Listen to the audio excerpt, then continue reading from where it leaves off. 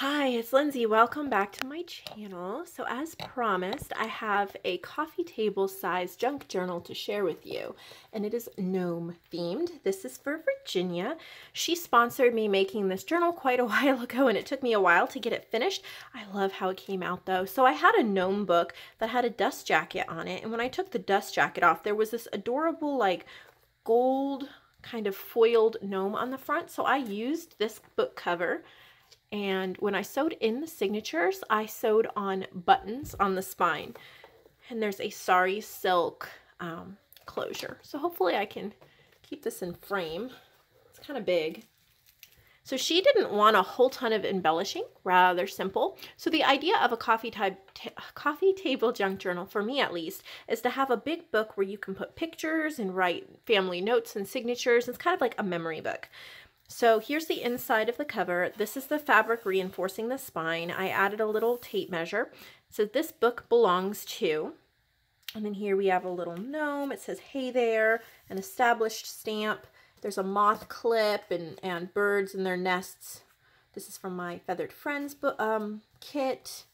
There's just little bits and pieces clipped on. Little journal cards and places to journal. Here's a bag. This is from Above Par Crafts. I love to stitch around 3 edges and then use that to glue it on. There's a piece of paper in there. Here's a vintage bird image, and there's some like leaf here.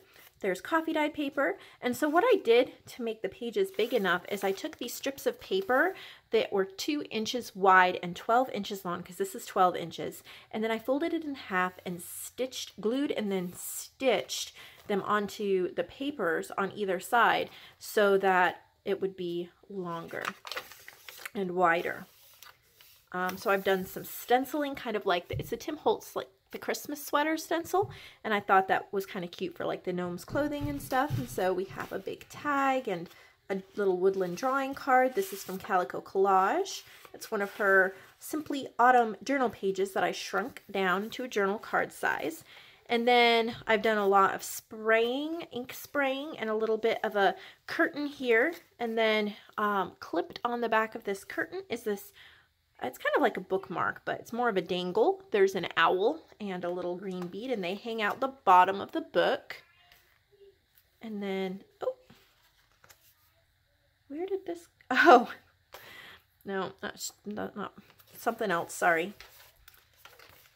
I've done stamping and inking, lots of places to write. I really liked this Distress Spray Stain because I thought it looked like dirt and mud splatter, kind of like a little gnome.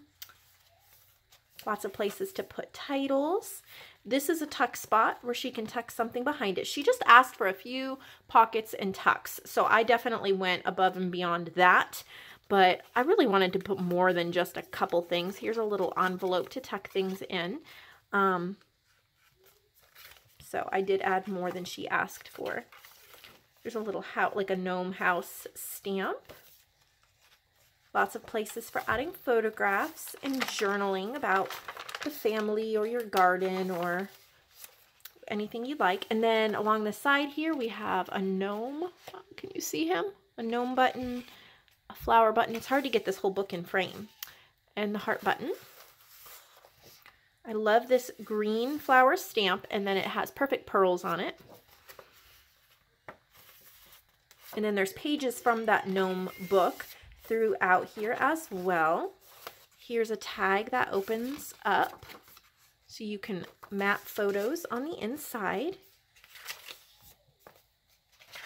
Adorable, adorable images. There's a gold owl stamp on the top of this one. I've done some coffee dye spraying as well. This is, I don't know. That's not Above Par Crafts. Not sure. I think she sells those though. Here's a fence stamp. This comes off and there's lots of room for journaling. And then there's a vintage flower page. This is for a large picture or doing collaging. There's an extra clip with a blue bow on it here. And all of these edges, they're stitched on, so they're really secure. They're not going anywhere. Lots of layering and green butterfly stamps there. I'm going to have to glue that back down. place to journal. There's a little flower embellishment cluster in the bottom there. I like how the stamps framed this page. It is simple, but it is full of fun. I think this would be so much fun to add. I love that leaf stamp. And then how the distress spray stain looked like this washed out mud splatter. So many cute images. Done more stamping and stenciling. So I've done a few smaller pages folded in half just to add interest, but I tried overall to keep the pages pretty big. Here's a pocket for her to tuck things in. And then a happiness card certified stamp, and we've come to the end. So much fun. I have another one I'm going to be starting soon. That is a floral one, and I can't wait to share that with you. I hope you all have a lovely day. Thank you for watching.